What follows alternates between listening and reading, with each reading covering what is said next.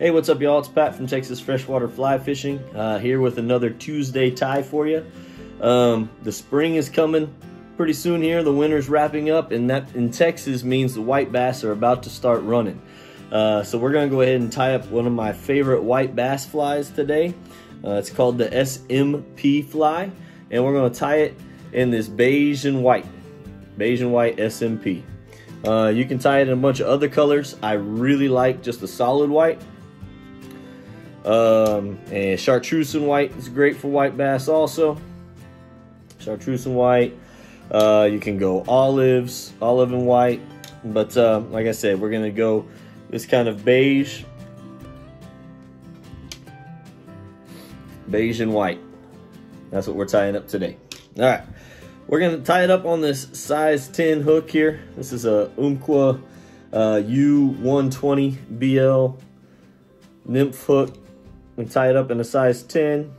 You can tie it, 8s work great for white bass too. You can tie it a little bit smaller. Great panfish fly, that's what it was originally created for. But yeah, we're tying it up to size 10 today. It's real successful for me. We're gonna use a base of a white thread, and we're just gonna start by wrapping that white thread down the hook shank. Now, one thing we want to be careful with this fly is we really want to get those wraps down the hook shank right next to each other and make it real flat and smooth. It's going to take some time to get those right. So you're going to stop on the first wrap right before the bend in the shank. Okay, so go ahead and get that there, and then wrap back up real smooth. Lay it down right next to each other. We don't want bumps. Like a real smooth fly.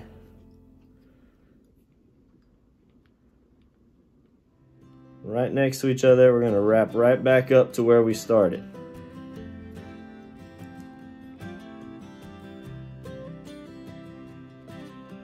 Okay, right back to where you started. And then we're going to go back down again. But this time we're not going to go all the way. What we're going to use for the weight for the fly is some bead chain. Okay, this is a medium-sized bead chain in silver. These white bass, I like these silver bead chain eyes. And you want to put the bead chain, you're going to end up putting it about 1 bead length, right? 1 bead length behind the hook of the eye. So like we do with the Clouser minnow, I'm going to create just a little bit of a lip right in front of where I want it to be, a little bump right in front of where I want it to be. That way I can kind of slide my eye right up to it, and it holds it in place right there. I do 5 wraps one way with this fly, 5 wraps the other way. Make sure my eyes are getting on there straight. Okay. At this point, we're going to put just a drop of super glue, real light, just a drop of super glue to kind of hold those in place. Ooh, my super glue is getting kind of dry. 1, 2, 3, 4, 5 again.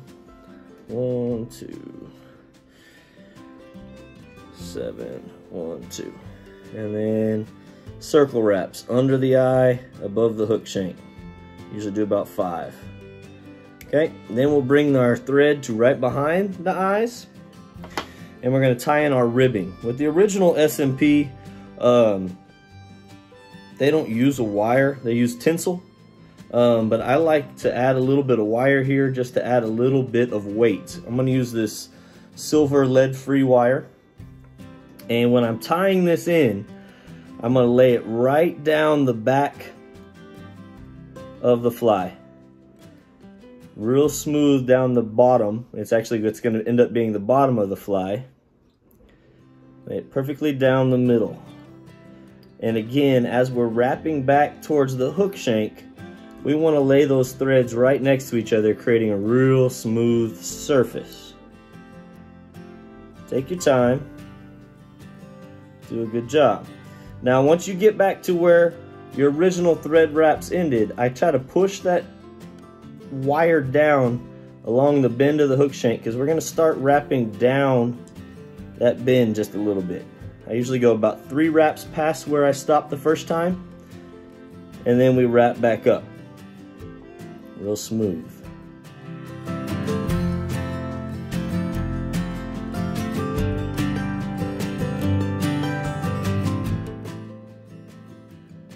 Okay, then we're gonna go back down again. What we're doing here is building a body with the thread, right? We're building a body with the thread. And I'm gonna wrap back down all the way to the bend, or where I stopped last time, and then past it for another 3 or 4 wraps. This is my second layer of the body thread.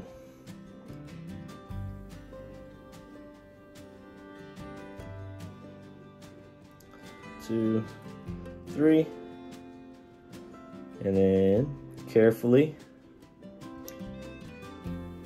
wrap your thread right next to each other, keeping that smooth body all the way back up to the eyes again.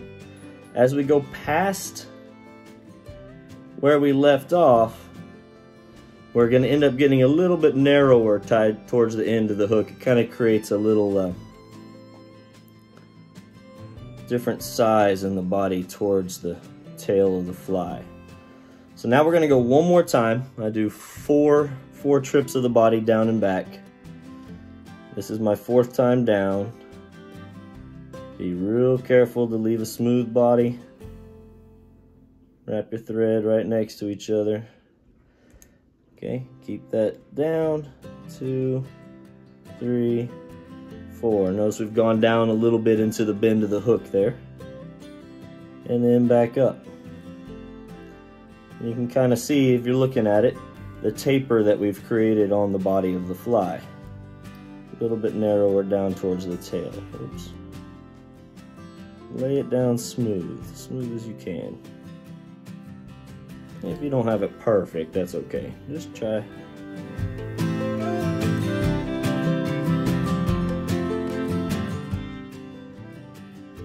Okay, we're gonna wrap right back to behind the eyes. We're gonna take our wire and we're gonna make the ribbing in the fly. So I usually get about 6 or 7 wraps with my wire. We want to keep it tight and evenly spaced. So pull that wire tight as you're going against the thread, against the body of your fly.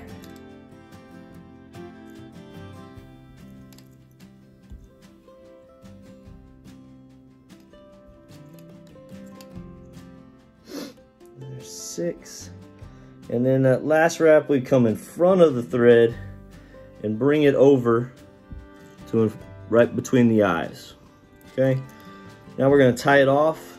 I usually take 2 wraps one direction, 1, 2. Then I like to tighten up my wire, shorten that up there, and I'll take 1, 2, 3 wraps, 4 wraps sometimes the other way to hold that down. Go ahead, bend it around to snap that wire off. A couple more wraps to make sure it's good and secured down. Then what we're gonna do is just do a quick 2 wrap whip finish. 1, 2, doesn't have to be anything too great. Right there. Tie it off. At this point, I usually put a little bit of fly head cement. If you really want to get good and crazy with it, and you're tying up a bunch of these, which you should be, little fly head cement to the body. Okay, actually you don't want to put a little bit, put quite a bit. I try not to get it too much between the eyes. If you do, that's okay. But cover that body real good in fly head cement. That's going to harden up on there and kind of protect the fly as you're fishing for the white bass. Then, like I said, we're going to tie up a bunch of them. So go ahead, take that part, let it dry, and we'll go ahead and move on and start tying another one. Same thing.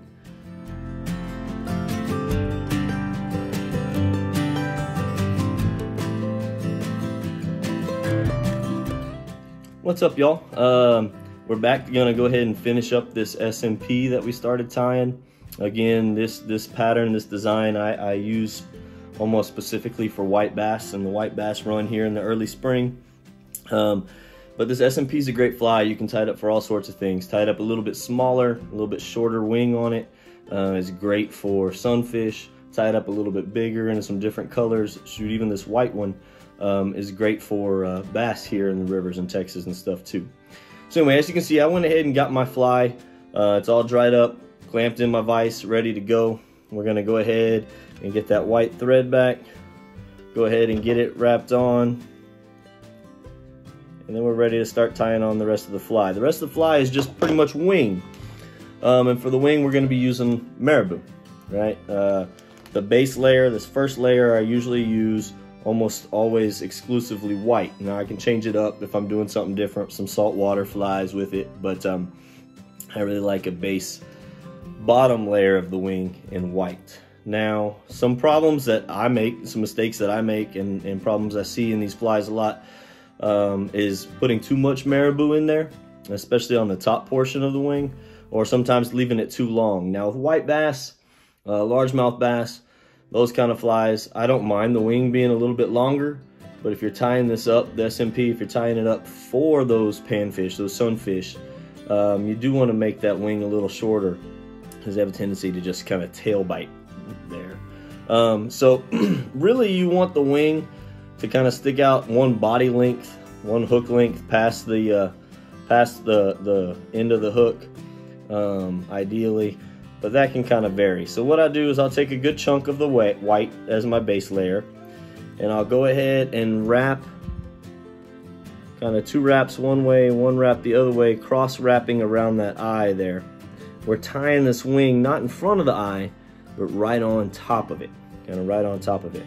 So I do that, get it in there loosely so that I can adjust this how I want. That was a little bit long for what I wanted. So I can tug it, pull it, get the length on that wing that I want right there. All right, once I got that in there, I usually try to clean it up just a little bit, give it a couple more wraps to secure, and then I'll take that bunch of marabou and trim it up as close as I can. Okay, get that good and cleaned up there. All right, once we got that cleaned up, I'm gonna give it a few more wraps, kind of secure it in place. Make sure my fly's on there well.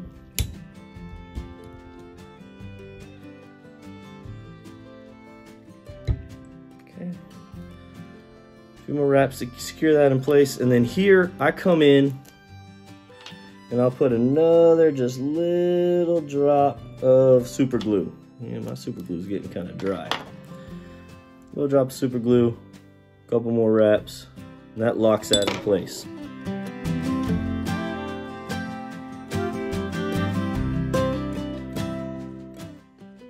All right, after we get that wing tied in, kind of wrapped in, everything's good there, we're gonna take a little bit of crystal flash, and I'll put some flash in here, a little bit of crystal flash, and we're gonna tie some flash in between our 2 layers of this wing.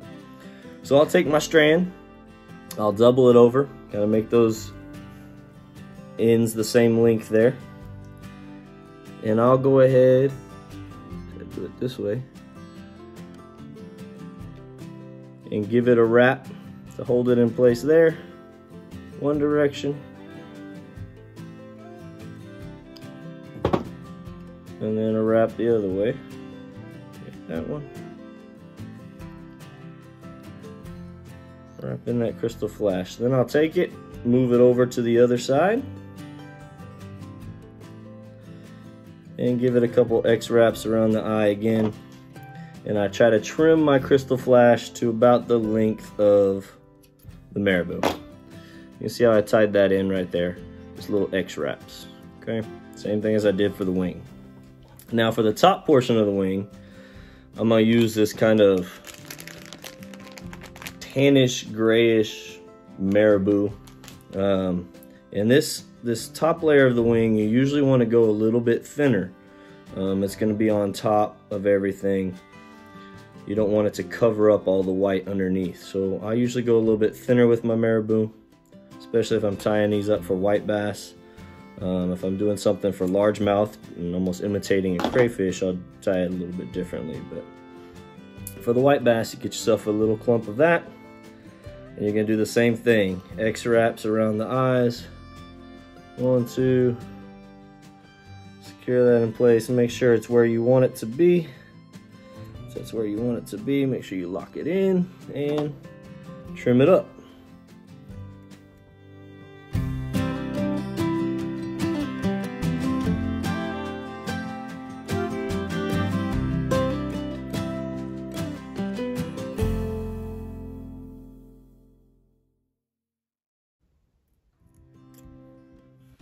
Get that cleaned up. Once you got it cleaned up, then we're gonna take our thread, not only locking it in place, but using our thread, laying it down carefully to cover up the rest of that marabou. Okay, wraps both directions. I'll usually lay about 4 or 5 down one direction, flip to the other side, really smooth things out. Go back and forth a couple times. Make sure you have everything covered.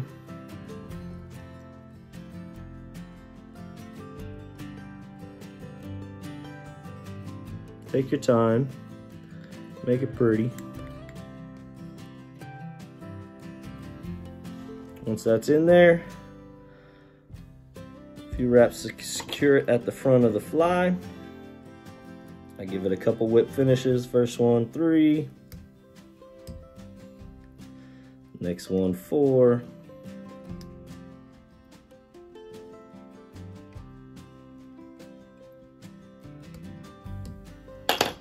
Trim it up.